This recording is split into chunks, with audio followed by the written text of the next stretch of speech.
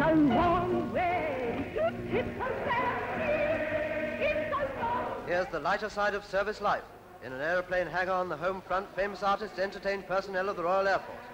First of all, that famous pantomime principal boy, Dorothy Ward.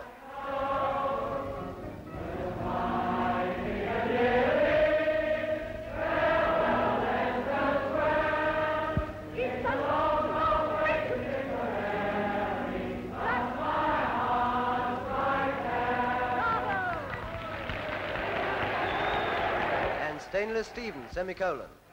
You know, I can't understand it. I mean, look at this fellow Adolf Hitler. He was only a Lance Corporal when I was a Sergeant Major. Now he's the President of Germany and I'm not even on the London County Council.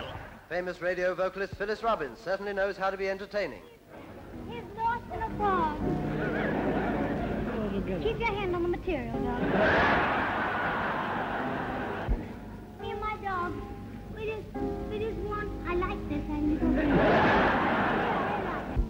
Won't some kind gentleman see?